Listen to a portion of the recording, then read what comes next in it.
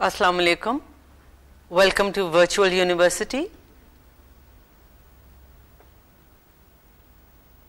In earlier lessons, we've been exploring ways of writing more effective sentences.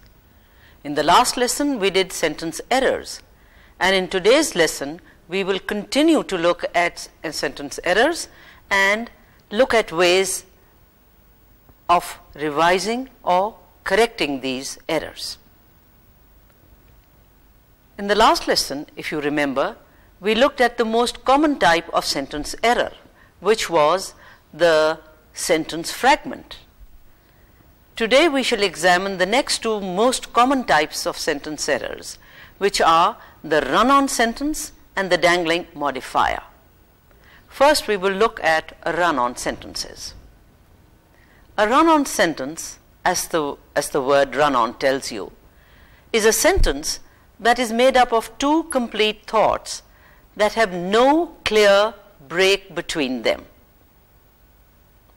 There are two kinds of run-on sentences: fused sentences and comma-spliced sentences. Now, the first one, the fused sentence. When two or more sentences that run together with no mark of punctuation between them, they are said to be fused. The two sentences or two complete statements or two complete thoughts are simply stuck together into one sentence. The writer of such a sentence is either extremely careless or is ignorant of the most elementary facts about sentence structure. Now, I shall read out a few examples, and you yourself will notice what I meant by saying that they are fused sentences. Example: computer skills are useful in college. They will help you in getting a job as well. The second example: our club raised money for the Red Crescent. An organization like this is a wonderful thing. The third example: he left early. He said he had a toothache. Now, a good way to prevent fused sentences is to read aloud what you have written. There is another hint. You should look within the sentence for words like I, you, he, she, it, we, they, there, this, that, now, then, and next. Now, all these words that I have just read aloud, they are words that signal the beginning of a complete thought.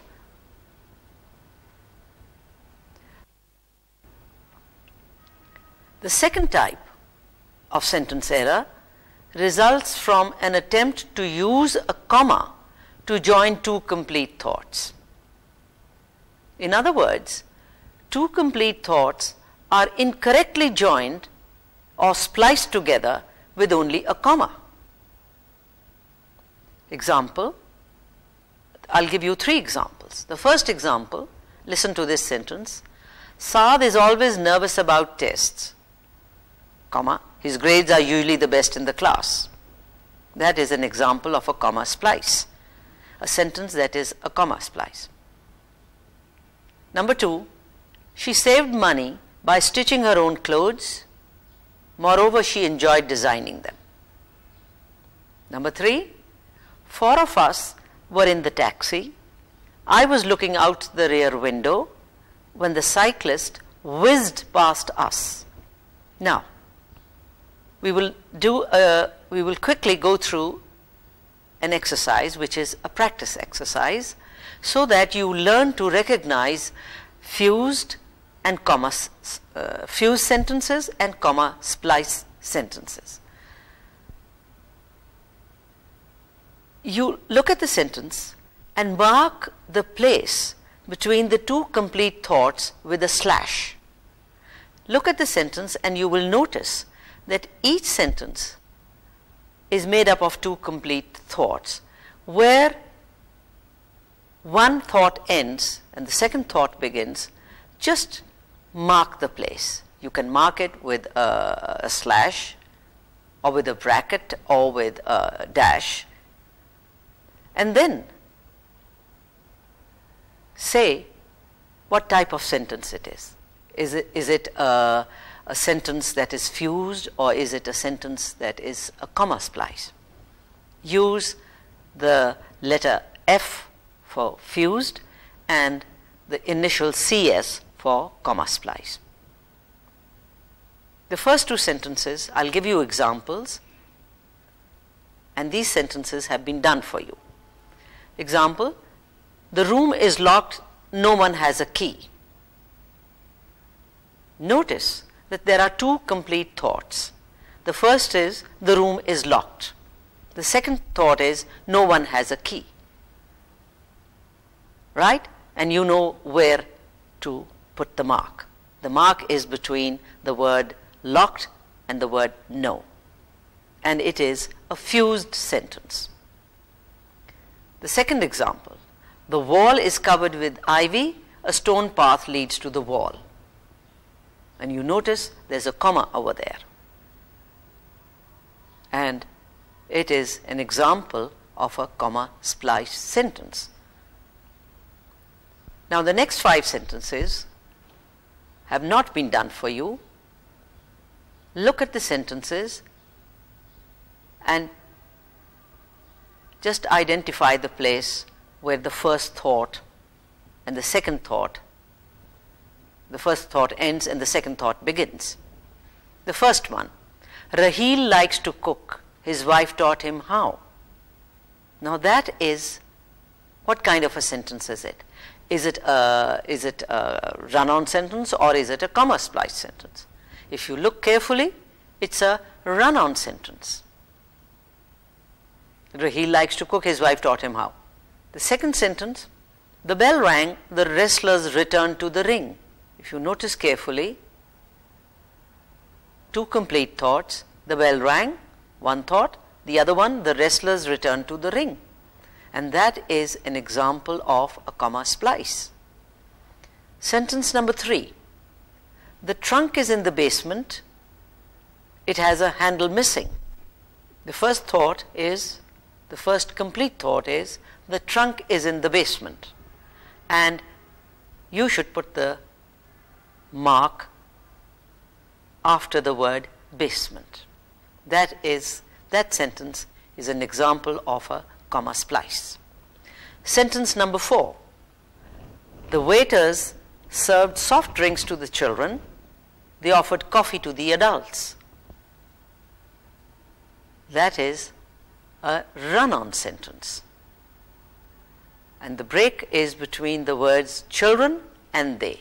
The first complete thought is the waiters served soft drinks to the children. They offered coffee to the adults is the second complete thought. And they've been just put together without any mark, punctuation mark. Sentence number 5. It rained during our trip to Murray. We played cards and told stories. That sentence, again, is an example of a comma splice. Now, how would you correct sentences that are fused? There are 3 ways of correcting a fused sentence. The first rule is that you divide the fused sentence into 2 sentences. Divide the one sentence that you have and you think it's a fused sentence. The best thing is divide it into 2. Example, the lake is calm today. It looks like a blue mirror. Now that is a fused sentence. You can use the first rule, divide it into 2. Make 2 sentences out of that one sentence. The lake is calm today. Full stop. That is one complete thought. The second sentence is, it looks like a blue mirror. This is a very common error with students. They just forget to put the punctuation mark. That was the first rule. The second rule is, that you put a comma and an appropriate joining word between the two complete thoughts. Rule number 2 is that you put a comma and an appropriate joining word between the two complete thoughts or sentences. And these joining words are words like and, but, or so. Rule number 2 is that you put a comma between the two complete thoughts and you put an appropriate joining word between the two thoughts. Example, and you had this before, computer skills are useful in college, they will help you in getting a job as well. Now that is not a good sentence, and you can correct it by breaking it into two. Use a comma and a joining word. So you write computer skills are useful in college, comma, and they will help you in getting a good job as well, right? So you used the joining word and. Take another example. Yuhanna, and you know who I'm referring to, Yusuf Yuhanna, the Pakistan's ace batsman. Yuhanna has a pulled muscle. He won't play any cricket this season, God forbid. Yuhanna has a pulled muscle. He won't play any cricket this season. Now that is not a well-constructed sentence. You can use rule number 2. Put a comma between the two complete thoughts and use an appropriate joining word. You can construct this sentence in this way. Yuhanna has a pulled muscle, comma, so he won't play any cricket this season. Right? Now, you've learned 2 rules. The third rule is that you use a subordination clause to make one of the complete thoughts dependent on the other one. Now, to subordinate a complete thought, you change it from a statement that can stand alone to one that cannot stand by itself. And to do such a thing, you begin the thought with a complete, the thought with an appropriate word. You can convert a statement into a subordinate statement by using one of the words that I'm going to read out for you. And these words are because, when, if, before, since, until, unless, while, as, though, and after. For example, if you had this sentence, it's a badly constructed sentence. Yuhanna has a pulled muscle, he won't do any batting this tournament. Now you can convert the first complete part, Yuhanna has a pulled muscle. You can convert this into a subordinate clause by adding one of the words that I have just read out to you. You can use the word because and write because Yuhanna has a pulled muscle, comma, he won't do any batting in this tournament. Now, you must make a note that you put a comma at the end of a dependent word group, right? You have to put a comma at the end of a dependent word group or a subordinate clause that begins a sentence. Now, we'll have another short practice. You have a number of fused sentences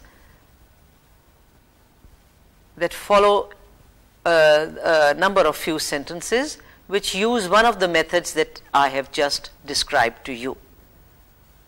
Now, you correct each of these sentences using one of the methods that I have described to you. I described 3 methods for you, and you use one method. Use a different method for each sentence. Take the first sentence. It wasn't his idea, he should have known better than to do it. It wasn't his idea, he should have known better than to do it. So how can you correct this sentence? Use one of the methods that I have just described to you. You can do it by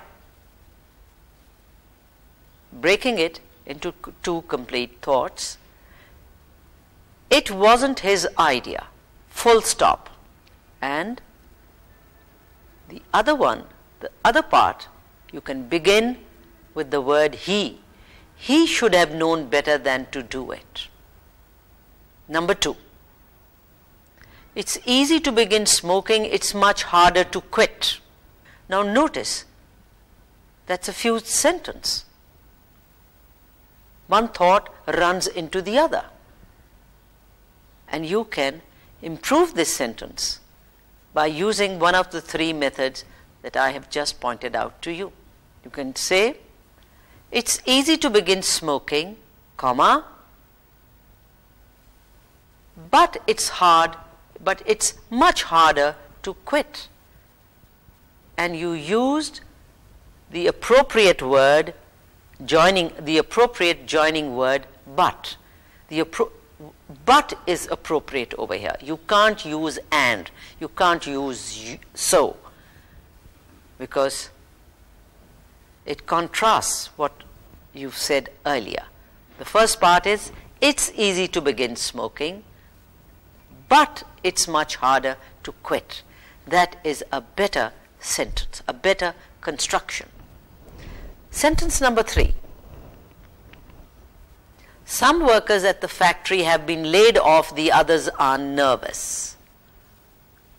2 thoughts running one into the other. Now over here, the best way is to convert one of the independent statements into a subordinate one. Take the first statement and convert it into a subordinate clause or subordinate statement or a subordinate thought by using the word because. Because some workers at the factory have been laid off, comma, the others are nervous. Remember to put a comma after off. Because some workers of the factory have been laid off. Now if you look carefully, you have just added the word because and you've made the first statement a subordinate statement, right? Because some workers at the factory have been laid off, comma, the others are nervous. Sentence number 4. The room looked wonderful. The carpets had just been vacuumed. The room looked wonderful. The carpets had just been vacuumed. And the best way is to break this sentence into 2 independent sentences. Your thoughts will be very clear. The first part, the room looked wonderful, full stop. The carpets had just been vacuumed, right? Make it into another sentence. Sentence number 5. The fish was served with its head still on. I lost my appetite. Now what do you do in such a situation? You convert the first statement, the first complete thought, into a subordinate statement, and you use the word because. Because the fish was served with its head still on, comma, I lost my appetite. Sentence number 6. First you should clean the floor, then you should vacuum the carpet. To you it might look a correct sentence, but it isn't. Use one of the rules. And the rule that you can apply over here is that you use a joining word. First you should clean the floor, comma, and then you should vacuum the carpet. Use the word, the joining word and. Right? Now we'll look at ways of correcting comma splice sentences. The practice that you had earlier was with fused sentences. Now the second type of common mistake is writing sentences that are known as comma splice sentences. How do you correct a comma splice sentence? A comma splice can be connected by using one of the same 3 methods suggested for correcting a fused sentence. The 3 methods, the 3 rules that you learnt for correcting a run-on or a fused sentence can be applied for correcting a comma splice sentence. The same 3 rules apply. Rule number 1, divide the comma splice into 2 sentences. Example, Saad is always nervous about tests. His grades are usually the best in the class. Now the best way is that divide this into 2 sentences. The first complete thought, put a full stop at the end of it and begin the next sentence with a capital letter, and you've got 2 complete sentences. Saad is always nervous about tests, full stop. Second part, his grades are usually the best in the class. That was the first rule. Rule number 2, connect the 2 complete thoughts by placing a joining word after the comma. And the joining words are and, but, and so. Example, Saad is always nervous about tests, comma, that is one thought. Use a joining word, and the joining word that would be appropriate over here would be but. Saad is always nervous about his tests, comma, but his grades are usually the best in the class. Right? Now, number 3, the third rule, the rule of using subordination, where you add a dependent word to one of the complete thoughts. The same sentence, the same example. Take this one. Saad is always nervous about tests, although his grades are usually the best in the class. Now over here you did not put a comma, you did not use a comma. You converted the second independent statement. You converted the independent statement into a dependent statement by using the word although, right? And you joined them together. Saad is always nervous about tests, although his grades are usually the best in the class. Right? Now we will have another practice. And over here, you will correct each of the comma splices sentences using one of the methods that have been suggested. And remember, use a different method for each sentence. Now I hope that by the end of the lesson you will have had enough practice so that when it comes to actually writing, you will not make such mistakes. Take the first sentence. Fahad was talking on the phone. He was switching TV channels with his remote control at the same time. Now that is an example of a sentence that is a comma splice. The writer has used a comma to splice the two sentences, and he has joined them incorrectly. You joined them correctly. Apply the first rule. Fahad was talking on the phone, comma, and he was switching TV channels with his remote control at the same time. And you have used the joining word and made it into a better sentence. Sentence number 2. Mules are very sure-footed. They are used for climbing steep mountains. You know what mules are?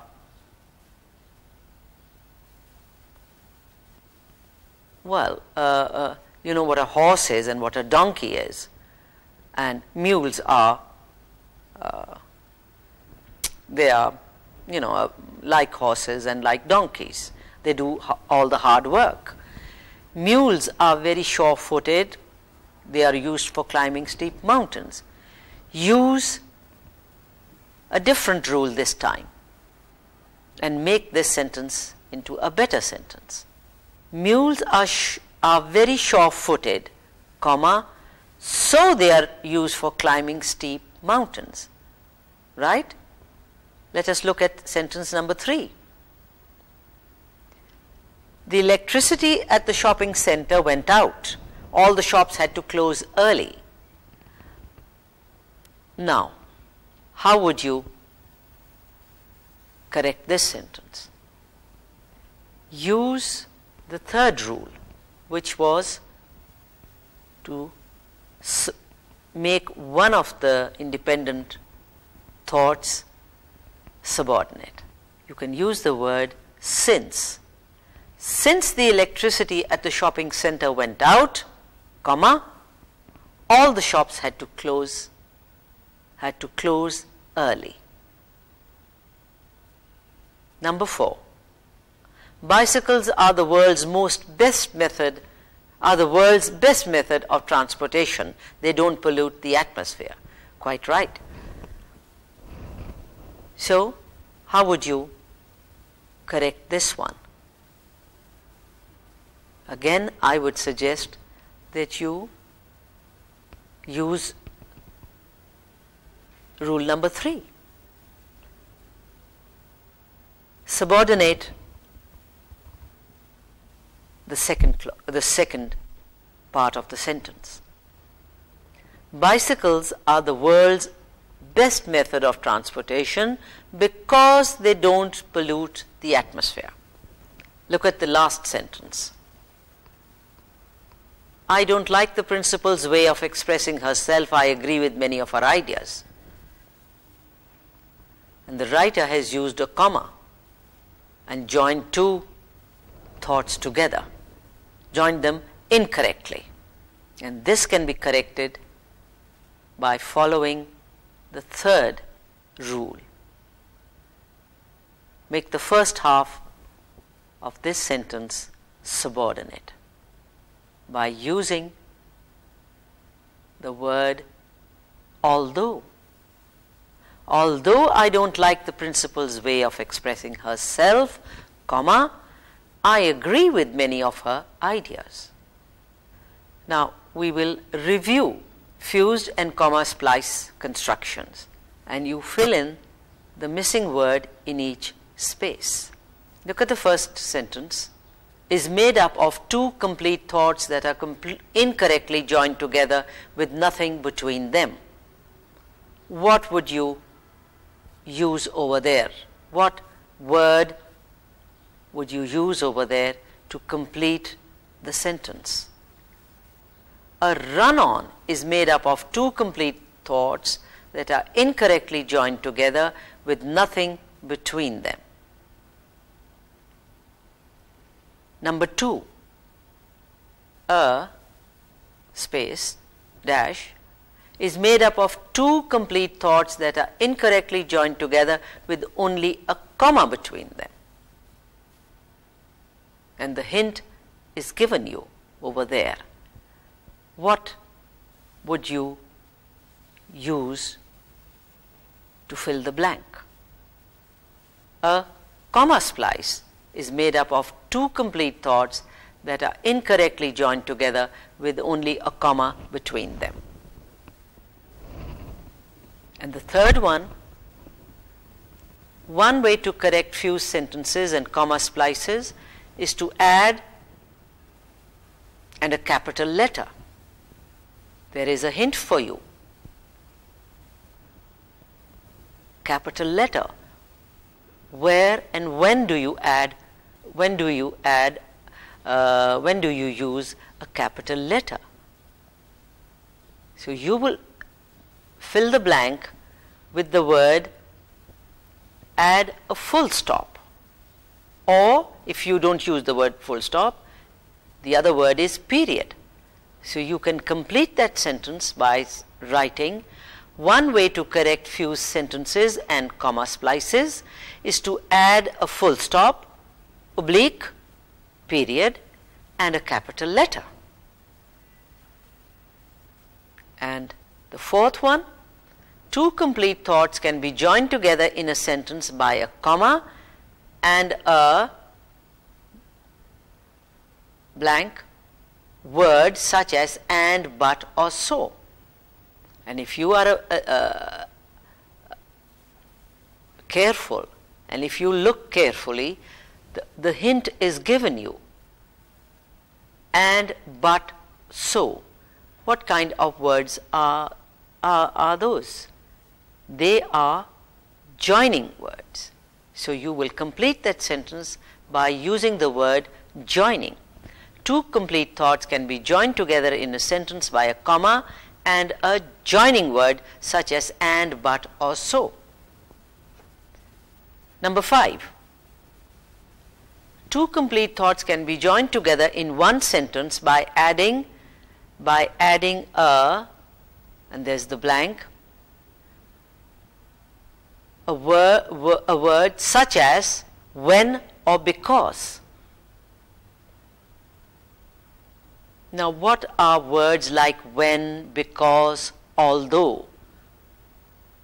What kind of words are they? They are dependent words. So you can say that two complete thoughts can be joined together in one sentence by adding a dependent word such as when or because. And number 6, the fused sentence and the comma splice are also known as blank sentences. And what word would you use over there? And the word that you can use to fill the blank is run on. The fused sentence and the comma splice are also known as run on sentences.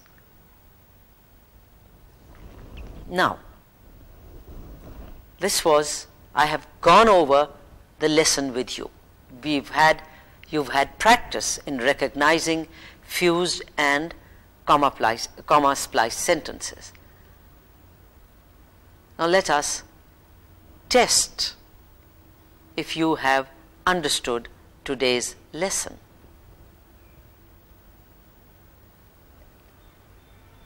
There are a couple of sentences and you rewrite them using the methods that you have learnt today.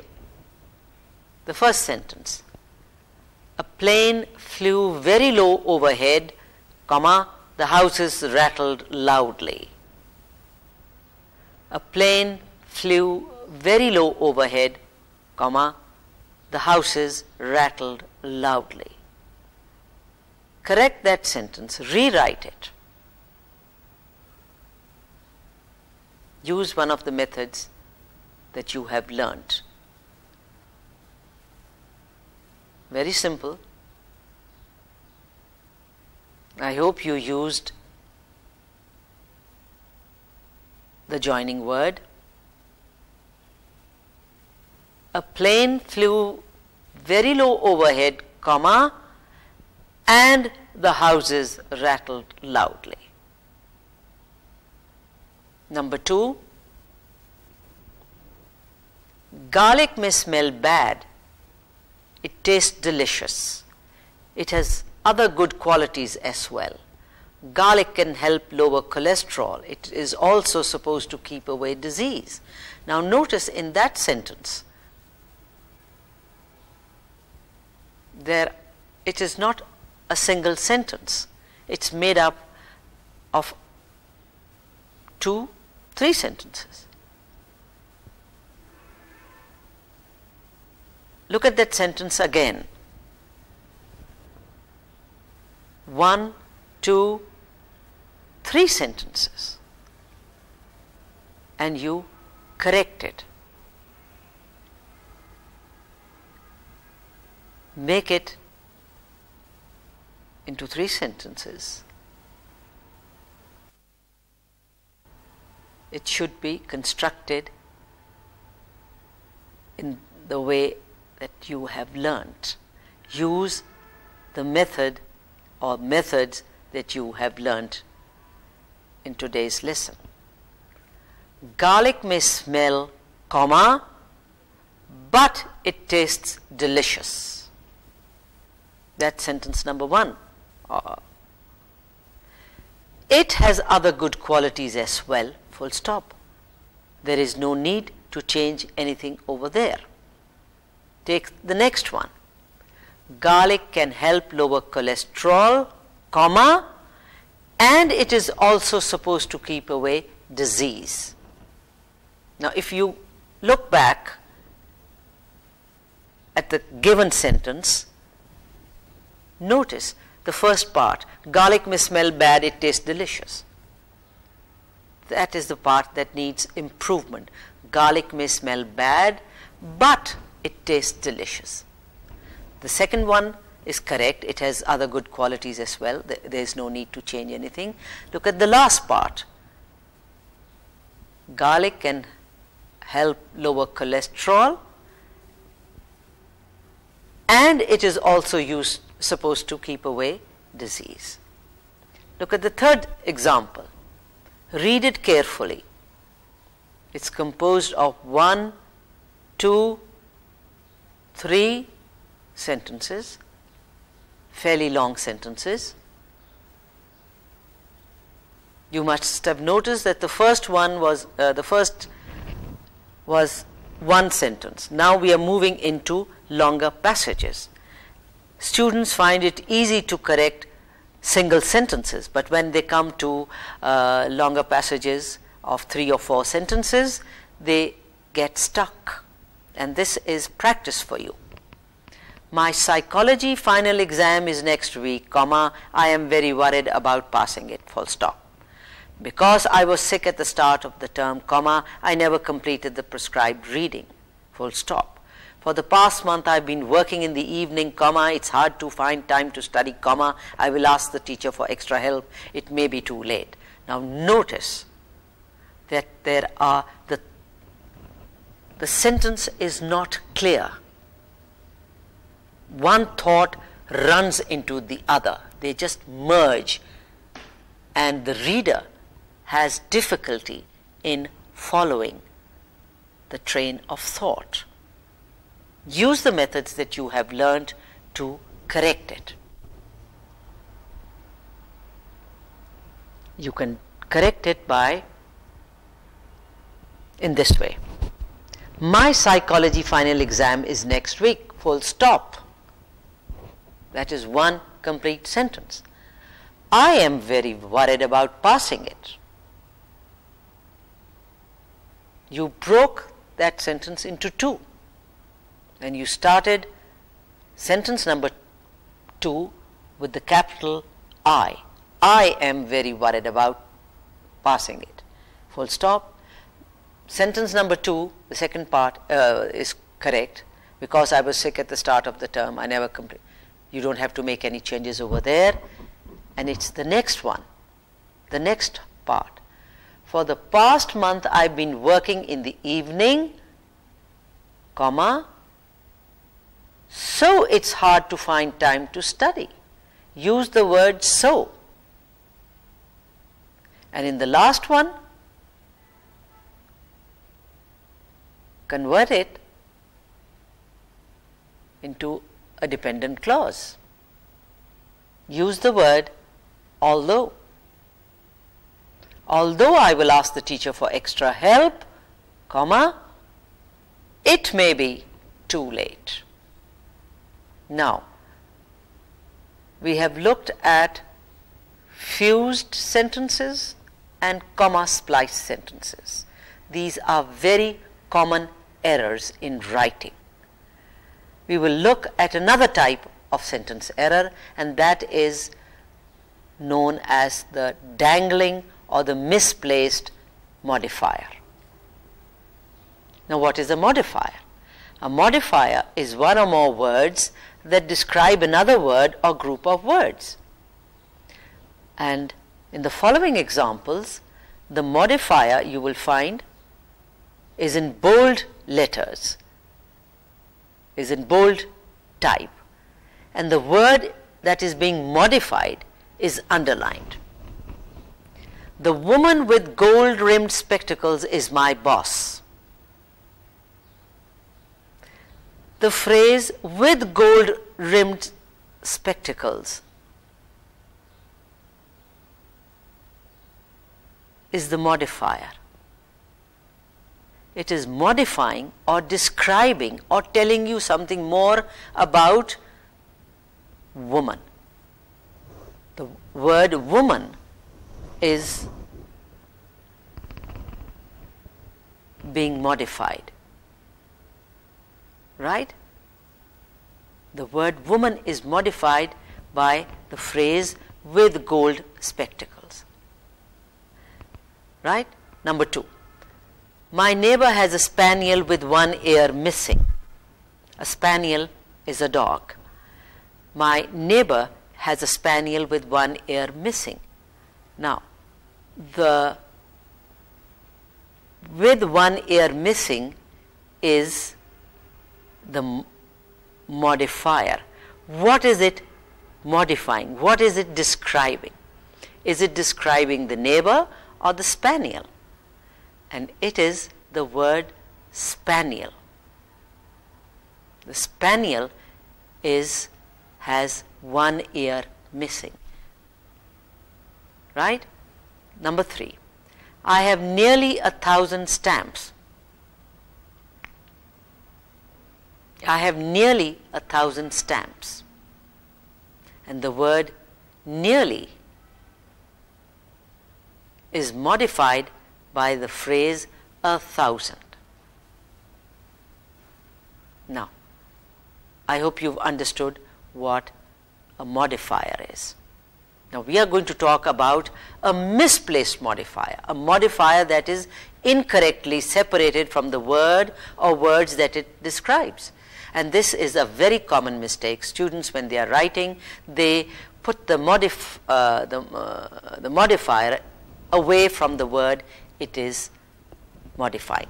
The misplaced modifier seems to describe words that the writer did not intend it to describe. When modifiers are misplaced, the reader may misunderstand the sentence. Look at this example. My brother bought a used car from a local dealer with a leaking pipe. Another example, the sparrow built a nest at the back of our house of grass and twigs. Number 3, Anjum Nisar almost sneezed 20 times last night. Now, in all these examples, the modifier is placed in the wrong position.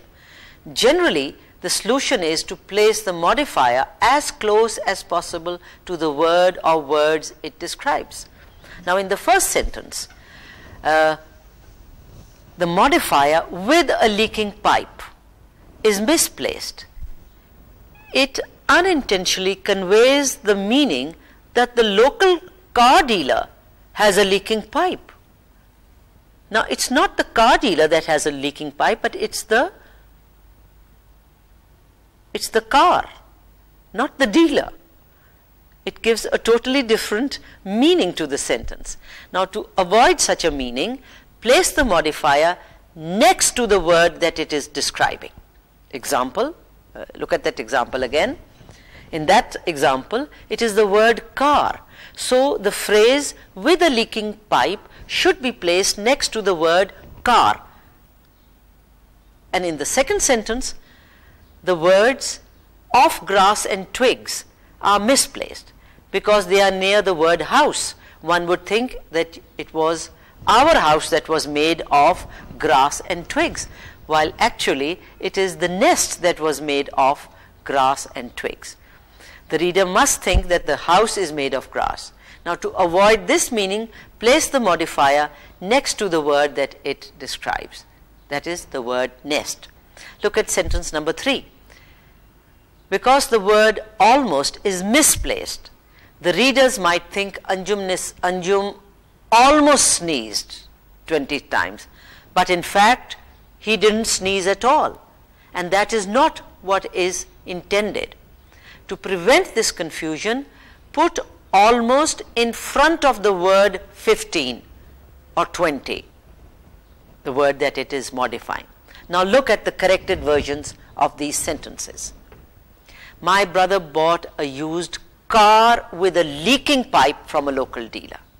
The sparrow built a nest of grass and twigs at the back of our house. And the third one, Anjum Nisar sneezed almost 20 times last night. Now, we'll have another practice where you identify the misplaced words and you rewrite these sentences, placing the modifier where it will make the meaning clear. Number 1, I am returning the jacket to the store that is too small. Now that sentence conveys the idea that it is the store that is too small. So you rewrite this sentence by putting the modifier next to the word jacket. Sentence number 2, the couple looked at 30 sofas shopping on Saturday. That sentence conveys the idea that it was the sofas that was shopping. So correct it by writing shopping on Saturday. The couple looked at 30 sofas. Same, number 3, the woman tore open the parcel she had just received with her fingernails. Now correct that. The woman tore with her fingernails the parcel she had received.